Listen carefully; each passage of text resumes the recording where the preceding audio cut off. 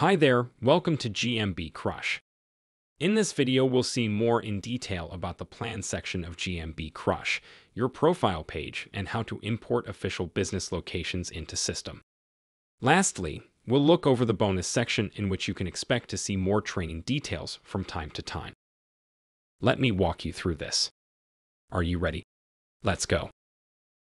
From the plan section after payment, you'll always be able to update your method of payments, cancel subscriptions, and purchase more credits.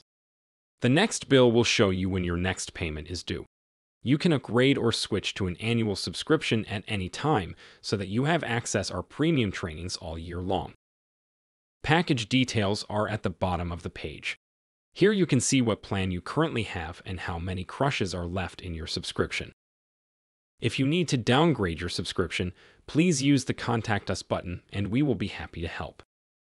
The billing section is a summary of all your paid bills, and in the contact details you can find everything from personal information to changing passwords. The GMB Crush ebooks and video trainings are waiting for you in the bonus section. After you've clicked on the Google Account section, select which business manager account would like to connect with and then in a second step choose locations that are desired for syncing.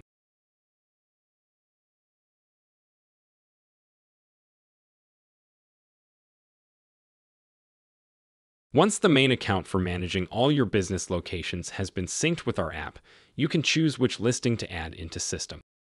Don't worry if the number of locations chosen is not enough for your needs. Upgrading at any time will only cost you what's left over after switching to another package.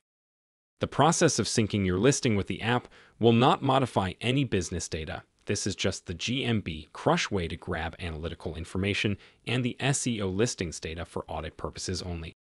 No live sync occurs even if you apply edits manually.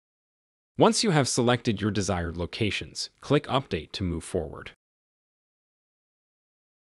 Clicking on My GMB will show you all the new imported listings, which are always at the top of list. You will find all the audited lists listed in a virtual GMB section.